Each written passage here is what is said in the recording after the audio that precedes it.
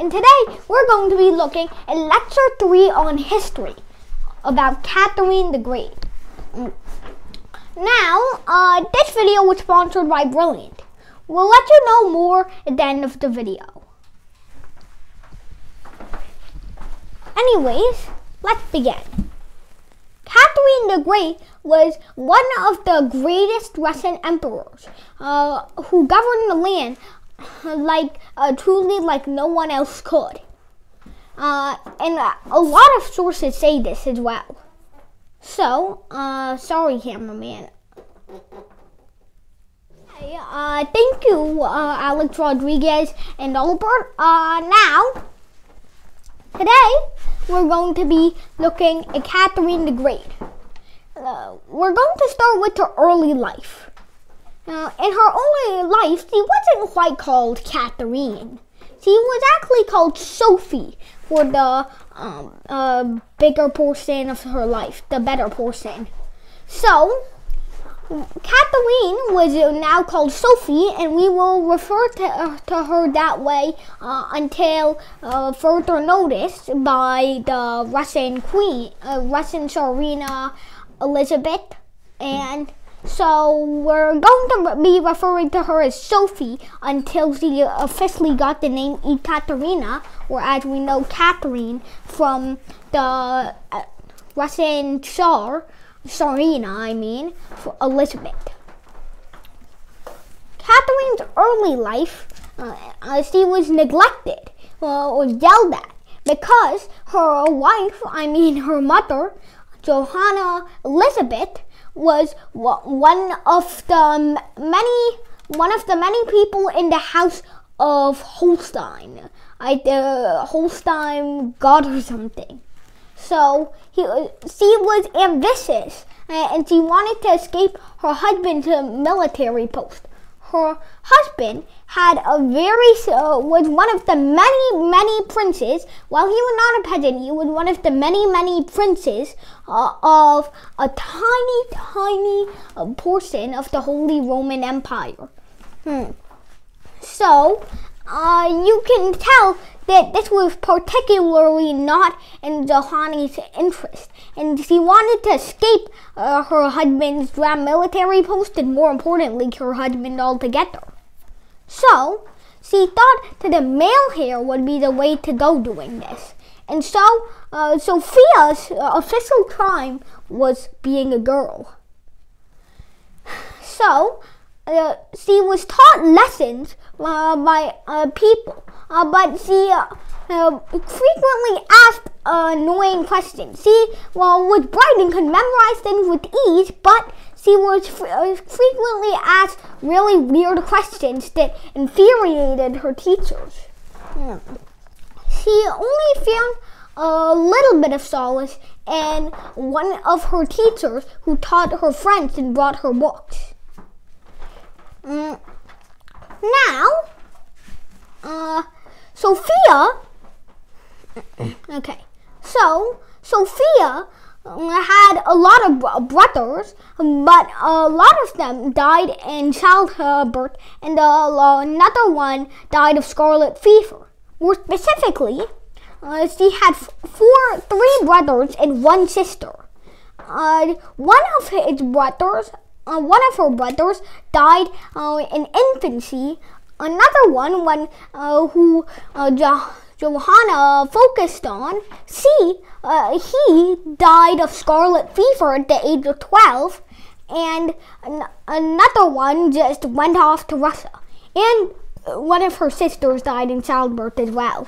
So, she only had one surviving brother who was a half-decade younger than her, and he even went to Prussia and became ruler there. So that's not important for now, since Catherine the Great was Tsarina, or Empress of Russia. So, now, Sophia, after her brother, I believe he was called William Frederick, died, her mother's eye finally turned to her. But she didn't really get the warmth she hoped for. Instead, she had to get married to one of her unmarried relatives, and there was a lot of them. So she checked every single relative until she found Peter Ulrich, who was the nephew of Tsarina Elizabeth, just Elizabeth. There's no known surname, and yeah, so there's no number either. So her official name is just going to be Elizabeth. Anyways, now Peter Ulrich was a very, very weird guy. At 11, he already started drinking, and not only that, he was fond of alcohol. If you don't know, that's banned here in Islam, so this is really surprising. How do you drink at 11 when the law at least says you have to be 16 now? I guess things were different back then. Anyways, now he also kept playing with toy soldiers. Already in a few weeks, she found him detestable, and in later writings, Catherine said that she sat on the opposite side of the castle of Peter. So, Peter was clearly detestable, but she was forced by Tsarina of Russia, Elizabeth, to marry Catherine for a tiny bit of her life. So, how did this happen? Well, at dinner one night, they received a letter to go to Berlin from Frederick the Great. So Frederick the Great was ruler of Prussia at the time. And he invited the family to go to Berlin. Then another letter came that same night asking to go to Russia from you-know-who, Elizabeth. So, the letter from Elizabeth also had a noble grant of 10,000 rubles to prepare for the trip. They started packing for Berlin, and Prussia wanted slight support of Russia in case things broke out in war, which they did a few centuries later, but that's not important since we already talked about that. So, anyways, I believe. So, anyways, Prussia. They started going to Prussia while incognito, and when they finally arrived, Johanna kept Catherine or Sophia away. Because how could Frederick possibly want to see her daughter more than her beautiful face? But last, the first question that Frederick asked was the whereabouts of Elizabeth's daughter, or Johanna's daughter. So, I don't want to confuse Johanna with Elizabeth the Tsarina, so I'm just going to use Johanna for the rest of the time. So, Johanna, since Catherine or Sophia wasn't ready, she said Catherine or Sophia, I'll just use Sophia, was sick. Second day, same thing, same excuse. Third day, same thing, and then the excuse was she had no dress. So, Frederick the Great asked to lend the girl a dress. Finally, she appeared like in a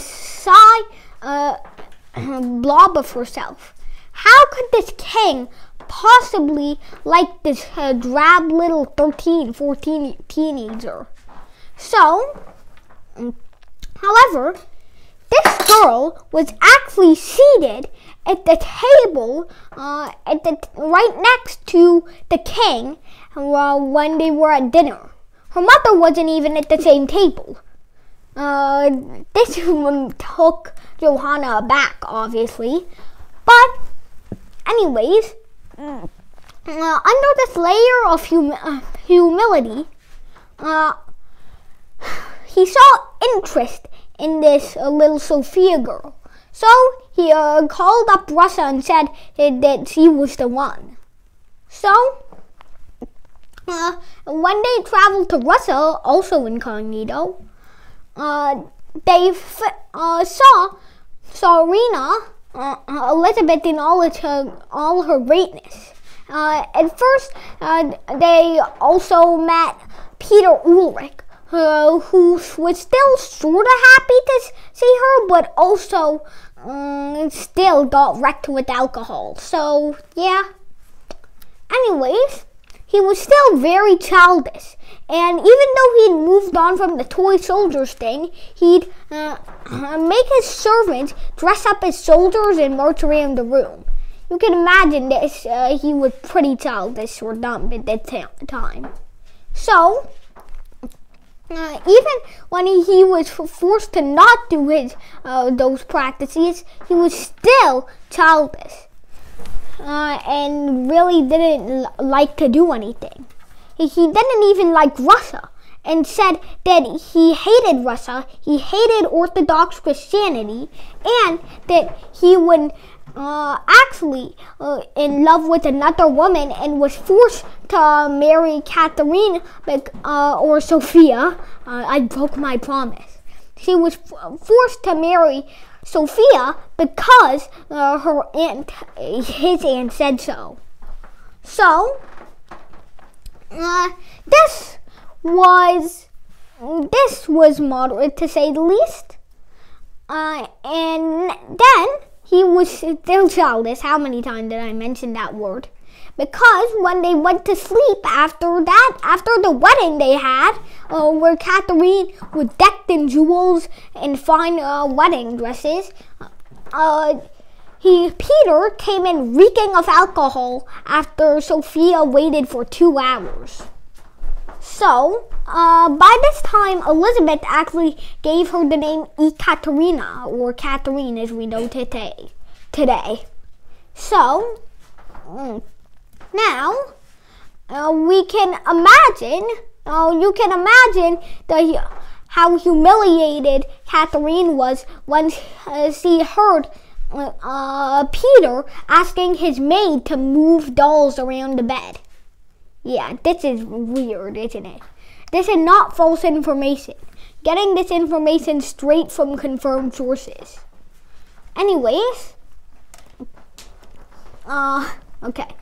Anyways, now this is going to be the end for part 1, and tomorrow we're going to put a list of what things we're going to talk about. We're going to put how Peter was in the line of the throne to Tsar, how he was overthrown by the people for being too childish and enforcing bad rules. He enforced some good needed rules, but entirely disregarded his official title of Tsar and turned all his might against Denmark, so he got his old title back. Tiny old title back. And then we're going to be talking about her reign, Catherine's reign as Empress after Peter was overthrown, and how Catherine's son grew up to be an emperor and then was assassinated 5 years later. So, that's all we're going to talk about today. Thank you everybody for watching the 3rd episode of History, and bye-bye.